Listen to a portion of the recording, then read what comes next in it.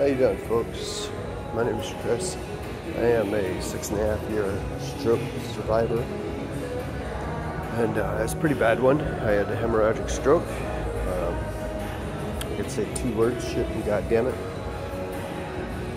Stuck to a wheelchair, then climbed into a walker, and then a cane, and then I still wear a KFO and the ankle foot orthosis.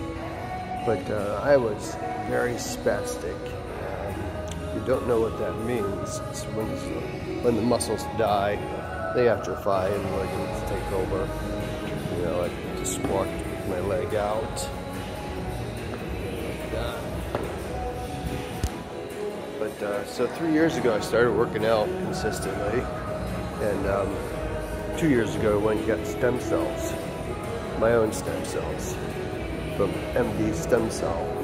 It's a government clinical trial. So I just want you to see what these things can do.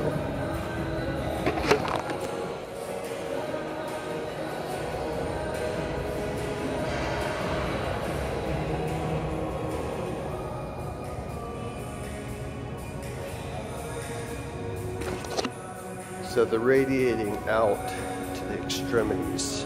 So my fingertips and my toes would be the very last to get them.